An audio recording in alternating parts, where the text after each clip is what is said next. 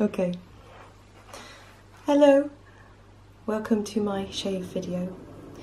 I thought I would do a very quick introduction first, just because I think some people are a little bit incredulous as to why I'm doing this. So I just wanted to say that I'm doing this for two reasons.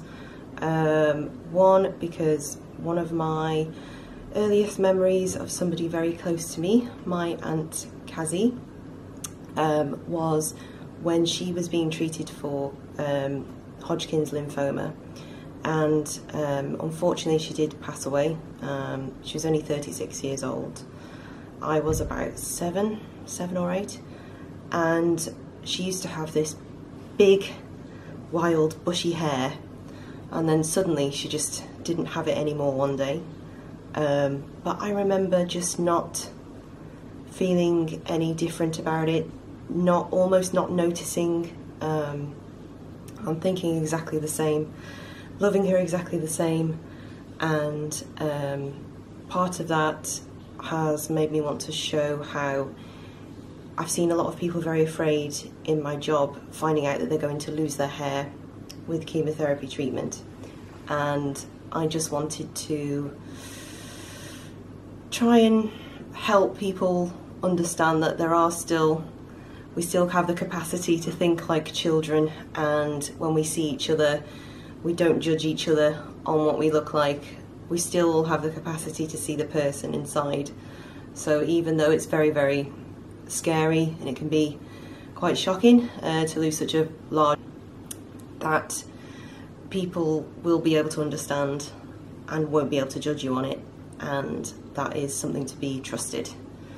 Another reason is because I've worked with Macmillan nurses before in my career, and I think they really need to have a lot of support and deserve absolutely everything that anyone can do to fund that service at the moment. So that's it.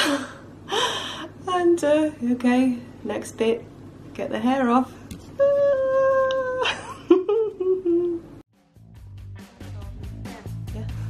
Go on then, Ash, you come here. I'll go at the back. There you go. Go on. No,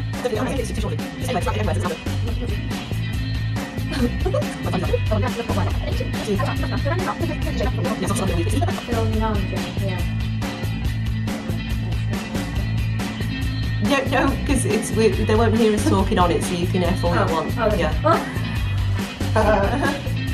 Because we're going to be, there's going to be some Fs, I'm pretty sure. So yeah, I don't know what my head looks like under here. Might be all bobbly, I don't know. I think it'd just be perfectly fine. It's just massive. Oh my god. Thank you very much for doing this for me. We haven't done it yet. I think I know. We haven't done it yet. I think I Might not be thanking us later.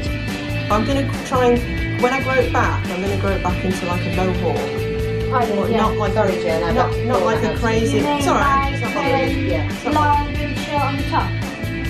No, yeah, like you know, in the middle. Like what did you call that? The other one. Not a mohawk, the other one. You know what Emily Giraffe had? What did she have? Yeah, like I know. What did you call that? Sorry. Oh, I don't know. She's Sort got of like she's got like long hair, but she's got like a crew cut mullet. Oh no, I don't know. I don't want a mullet. Just look like very 90s now. Look like one of those little girls. Like those at the York concert or something. Yeah. Yeah, I found some pictures. I really like Sigourney Weaver. This is me. I found like some really nice pictures of people with bald heads. Like, the problem is I've got a really round head. I mean, I don't mind, but I don't know what I'm supposed to do with it. I guess it's just there, isn't it? I think children too. With the silver thing.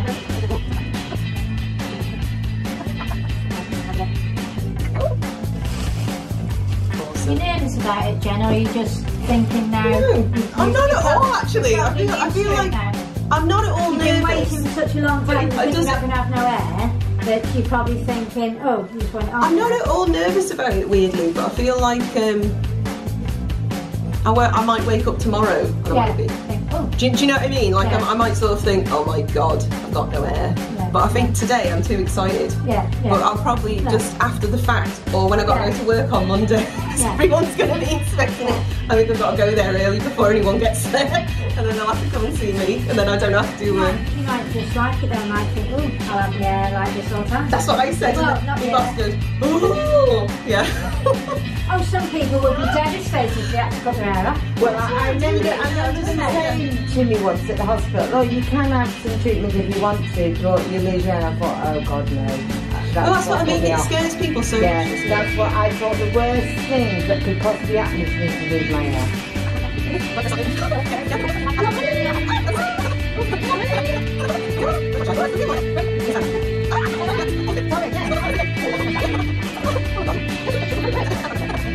Really go wrong, can you? They said to me, it's an hairdresser's unit. I go, it's nobody answers, and they go, can they do that, can they? And I said, well, it can't go wrong, can it? Yeah. What are you going to do, take too much off?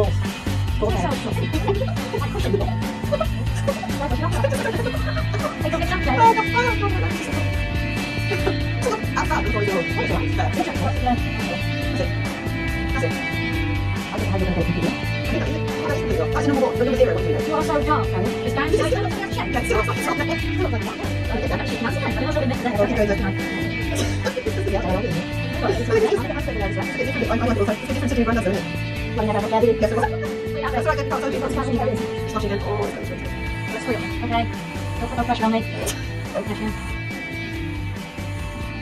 You see, I don't say. Well, if you... I know it's careful, sorry. Step back, and then we'll just leave it as that. We'll tidy it up without being on camera. Okay, yeah. So step back, right? Step back, and then we'll go. Yeah. Yeah. Okay? Yeah. Done.